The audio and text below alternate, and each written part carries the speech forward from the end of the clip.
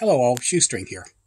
Today I'm going to show you this 25-watt solar panel I've picked up to use in a project I have called GRECELL.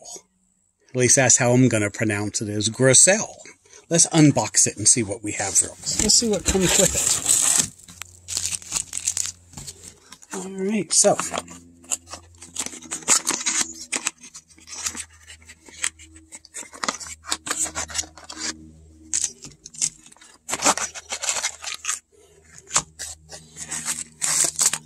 lots of things. We have our alligator clips, SAE connections. Alligator clips work with a whole list of things. Then these also, of course, with the SAE connection. And this is for a cigarette lighter.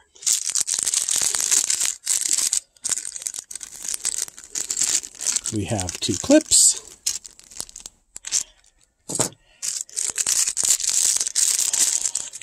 Suction cups. Let's see what we have inside here. Of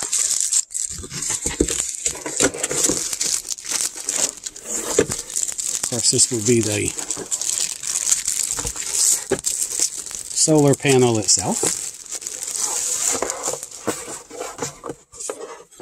Instructions.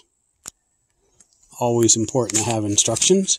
You know, I will admit, occasionally I don't read them. And there is a quick look at the specifications for you. It does say 4 suction cups. So I suppose in that bag there is 4. And of course I showed you the 2 hooks. Alright, so, and we'll get to reading it in a bit. So let's see what we have. It looks very nice.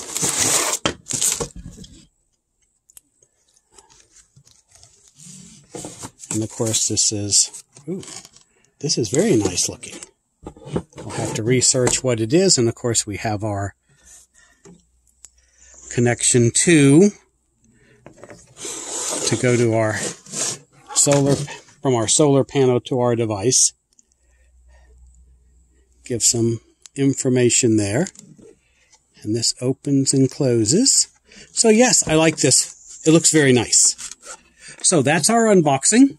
As you can see, it looks pretty cool. The back of the box also has some information on it, which I'll show you real quick, about its capabilities. We have our model, which we know is a S25, so it's 25 watt. They told us that.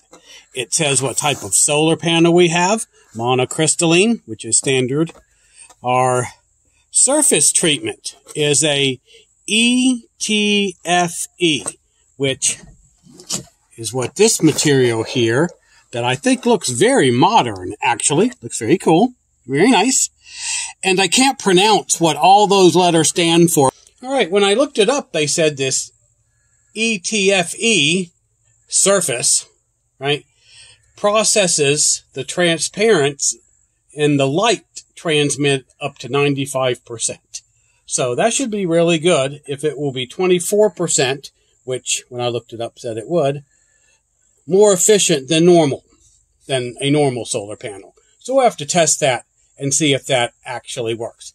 It says it's extremely durable, which I believe, and corrosive resistant and fire retardant. And that may very well be, but I think it looks cool anyway. That's what's important. Okay. Now, it says its peak power is 25 watts. Output interface is a SAE. I have a lot of SAEs right there. You can see them. I use them on from my Harbor Freight equipment and some others I have. So I actually like that it has an SAE. Its open circuit voltage is 18.75 volts. Max load 15. Max load current 1.67 amps. Operating temperatures, -20 to 60, right? Celsius. So you want to calculate that, right, into Fahrenheit. So -20 to 60, right? It says its weight, very lightweight. So what we're going to do now is we're going to take it out. We're going to read the directions, perhaps, set it all up. See you then.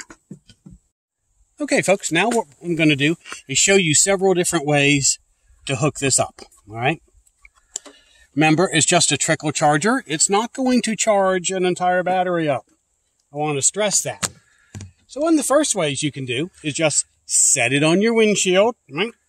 We're going to take our cable and we're going to connect it to our alligator clamps, which of course we're going to put on our battery. So we take this and just put it together. Nice fit. Remember, these are waterproof. It's now right through there, right? And we're going to take it over here and hook it to the battery. There we go. And hook the red to the red. And the black to the black.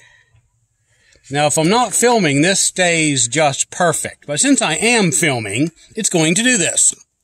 Okay, so as you can see now, it is hooked up. We can put the hood back down if we want to. And there's a space between the hood and where the solar panel is. So the cable's not going to get broken. And you can let it trickle charge just like that if you'd want. The next way I'm going to show you is still basically like this setup, except we're going to do it from inside the car. It will attach to other surfaces, but I suspect the windshield is probably going to be the one we're going to use. Most places, you know, you're going to want to do this between 9 in the morning and 5 p.m.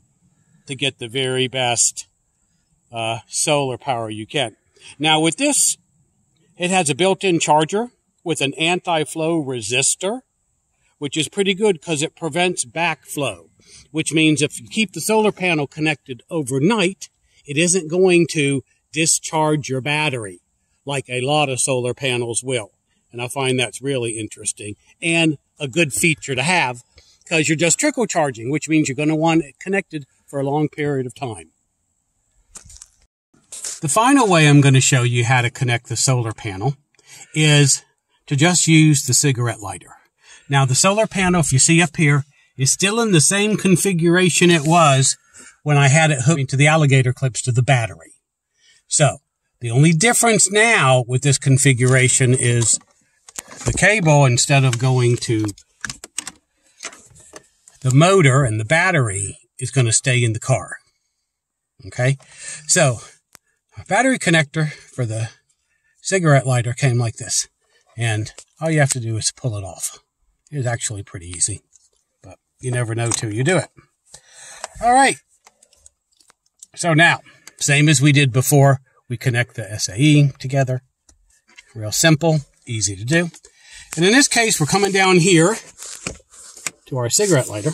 And we're going to install it. Just like that. And it is now in. And it is now charging the battery. Now, there is no little light or anything that shows that it's actually charging. You have to get you either have to trust it, which you will after a while because they do work, or take your multimeter out, which I did, and test it to see that it actually is working. Now, you have to be careful. Some cars actually have to be turned on. You don't have to turn the engine on. You have to turn the car on itself to make this work, right? The cigarette lighter work. Now, you'll have to check yours out to see which it does. This car, you don't have to have it turned on, but many, many do. So make sure you check that. Or you're going to plug it in, it's not going to work, and you're going to say, this thing isn't working. All right? So make sure that you have that checked. That is the 3 different ways you can connect this solar panel to the car. Now we'll take it all back inside and do a roundup for you. All right, folks, let's go ahead and do our roundup of our GRECELL solar panel, 25 watt. Now, this is a battery charger maintainer. And I've been calling it a trickle charger, which is the same thing. It just don't charge up an entire battery on its own in a short amount of time. But you can use this for a great many things. I showed you how to use it in the car, which is how most of you will probably be using it. But you can also use this for a car, a boat. You can use it for your RV trailer, if you have one, a camper. You can use it for lawnmowers, motorcycles, jet skis, water pumps, just about anything, even a tractor if you have one sitting out in the yard that doesn't get moved much. And this will work wonderful for that. It has passed all the tests we've done. It will do the 25 watts. And yes, I would recommend it. I think if you need something with this capability, this for the price point will be an excellent purchase for you. If you have this or something like this, put it down in the comments and let me know what you think. If you like this kind of video, please subscribe, like, and share, and ring the little notification bell. Shoestring out.